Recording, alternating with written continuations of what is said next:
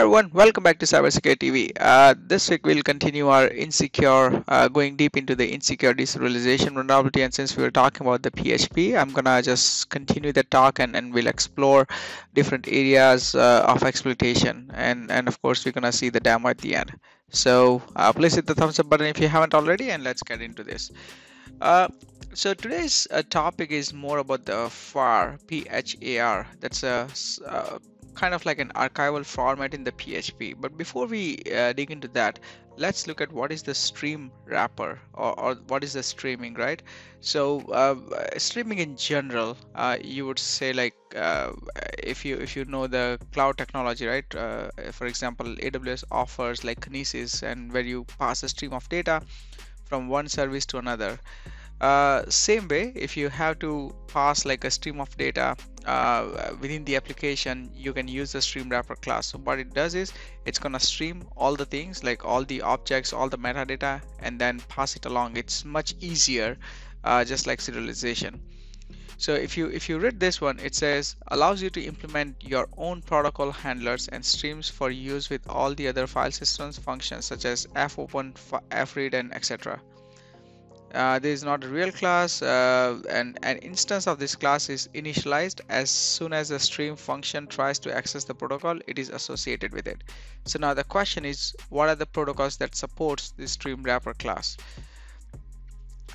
So right now, if you see the PHP, there are several types, and like some of this might be familiar to you, such as like file. Generally we use it as file colon hyphen forward slash, and then you put the file location, right? So same as HTTP, FTP, PHP. Then they have multiple different formats. The one which is we're gonna see the demo and actually gonna exploit is the PHAR, which is this one, and we'll let's get into like what let's see like what is the PHAR extension.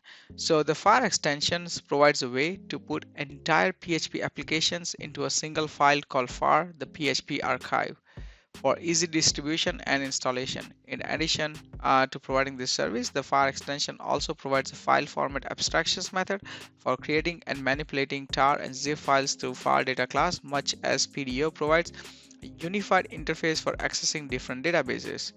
So from the description, as you can imagine, like PHAR is you archive you can actually archive the entire applications and pass it along, or you can also archive a couple of objects, classes, and then also pass it to the another another class or maybe another application.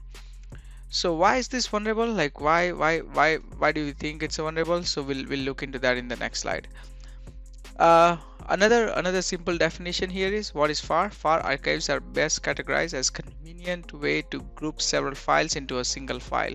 As such, a PHAR archive provides a way to distribute a complete PHP application in a single file, run it from the file without the need to extract it to the disk.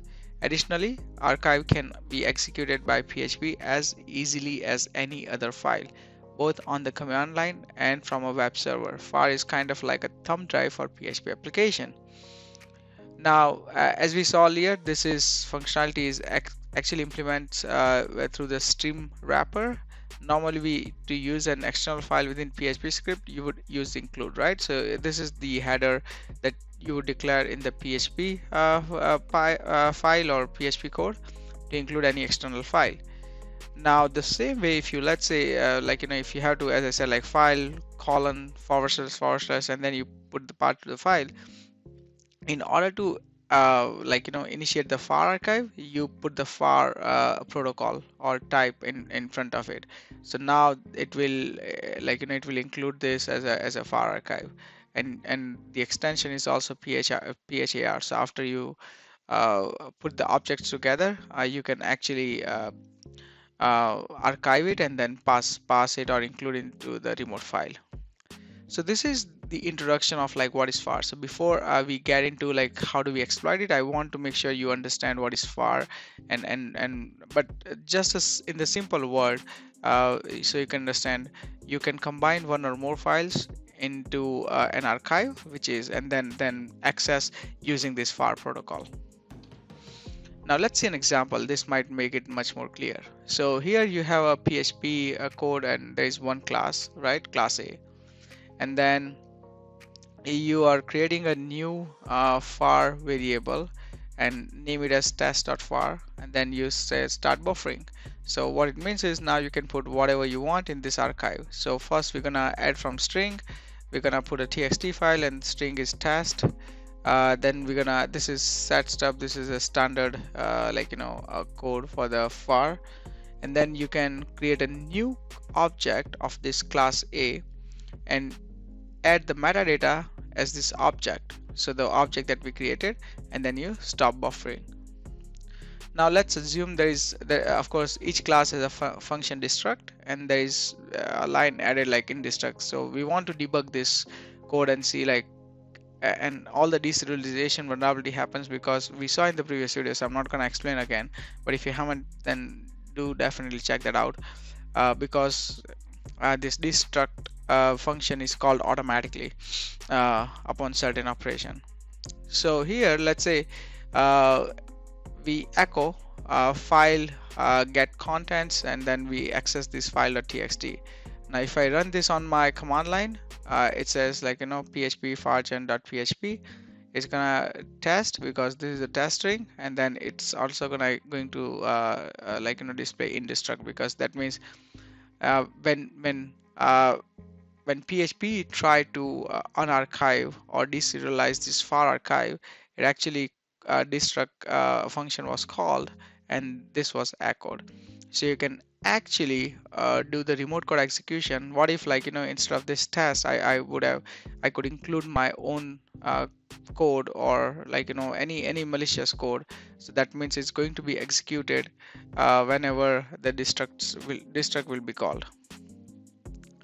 So how do we exploit? The simplest way, of course, you as an attacker, you must need to find and craft a PHAR file, PHAR, and then upload onto the targeted web server.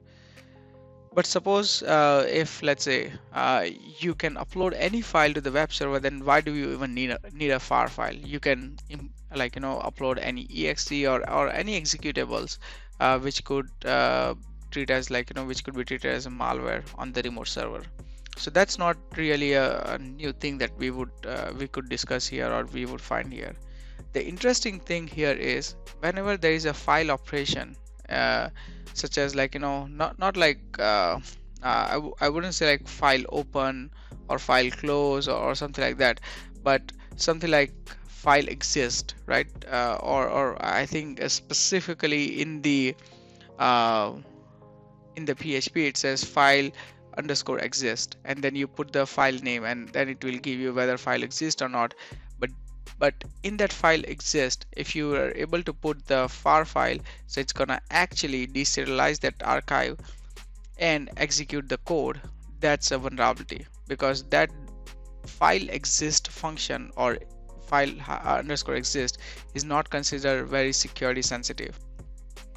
fopen include read content, and then file get content, and then only file. So all of these functions are pretty critical, and I'm sure all the developers would pay attention to it, because you do not want user to control those functions or what it gets input into those functions. But file exist, I don't think so everyone will pay much attention to that. So what we simply need to do is you can create a fake JPEG file, put the code in that, and then try to upload, and hoping that you find a function called file exist, and then if the function is there, then it's gonna be able to deserialize and probably do the remote code execution. So don't worry if you're still not clear. We'll see an example, we'll see a demo, so that will make this much more clear. So here is our test site we're gonna use. This is of course from Burp Suite, and as you can see, the status is not solved. This is one of the expert level lab, so probably it might take a while to get this through, but let's see. So here, as you can see, once you log into the account, it requires you to upload the avatar. So you can upload any image. So let's make sure. Let me turn on the intercept here and then go down, choose the file you want to upload. I'm gonna choose one of the minions and then upload, and let's observe the traffic. Okay, so it says my account, and then there's this path, and then this is the content of the file. All good. Let's hit next. Here you can see tar.php. Now actually, if you are also doing like a passive scan or spidering, you can also observe one of the other thing. Okay, all of this is okay. Let's turn the intercept off, go to the repeater, and if you send this file and see it's 200 okay with bunch of content. Now let's go to the CGI bin, and this is actually not kind of a directory traversal, but gives you the index of what it has. And one other thing you would also notice is this tile sign. So this is specially used, or there's a like common practice to use to store like a previous version of the file or the backup files. So when you're doing the pen testing, this is outside of insecure deserialization, but whenever you're pen testing, try to look for these files. I'm sure like most of the scanner does that, and sometimes you have also seen the vulnerabilities where it's like, oh, backup file detected or old version of the file detected. So this is how the scanner detects.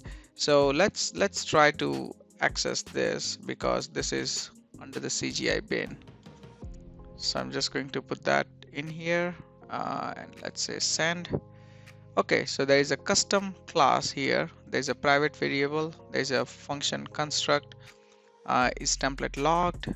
And there you can see there is a function called file exist, and it says lock file path. So the provided file path, it's gonna lock it. And then you have the get template. Then you have the save template, right? So this is what the main line is. This one. Let's see the other file we have in this index. Okay, we have blog.php, so let's look at the content of that. Here, okay, send. Okay, here we have the class called blog. We have two public variables, one private. It says twig. If you remember one of the previous video we did for the server-side template injection, that's using the twig template, and we know we actually saw how to inject the template in the twig. So this might be one of the example. So here you have the construct where we are setting the the variables like user and description, which probably will get from whenever the object is created, right? So construct is mostly used when you want to construct a new object. ToString, it's a render index of user, this user, then there's a wake up function and twig environment and slip. Okay, so everything seems obvious. There is a description and the user, which is coming from the user. So if there is a way we can put this in here, and then the description is going to be used by the previous file which we saw here, not this one, sorry, the custom template, because it has the file path. Not this, sorry. Okay, now, yeah, here you can see the log file path, right? So that is where it's coming from. So what we need to do is, of course, it's using the twig format, so we can use something like this, and you can also find this information on the burp solution path page. So we have seen this, we actually saw this before earlier in that video for server-side template injection and how to write this injection attack. So I'm not gonna explain what does the self and environment and all of this mean. If you haven't already, if you don't know that already, please check out that video. Okay, so what we're gonna do is we now need to inject an image, upload the JPEG file, right? Right now we have the minion that I have uploaded, but instead of that I want to upload a file which has this remote code execution.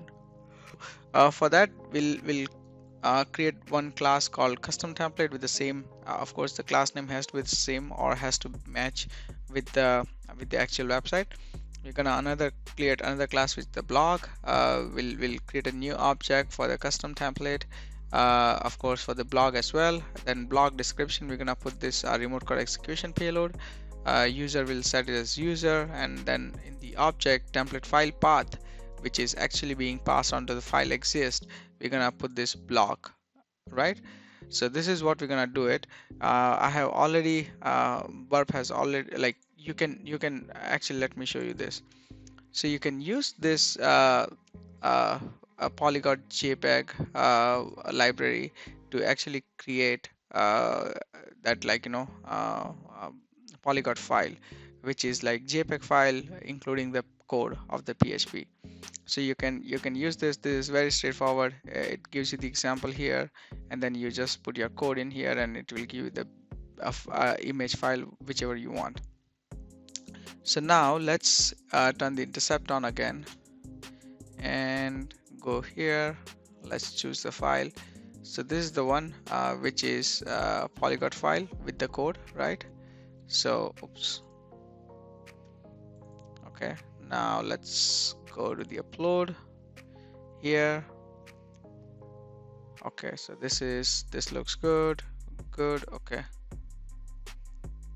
that's fine too. Okay, here instead of winner, what we want to do is we want to put our PHAR protocol, so it actually, like, destruct or retrieves that. I don't know if let me make sure the response is also captured. Okay,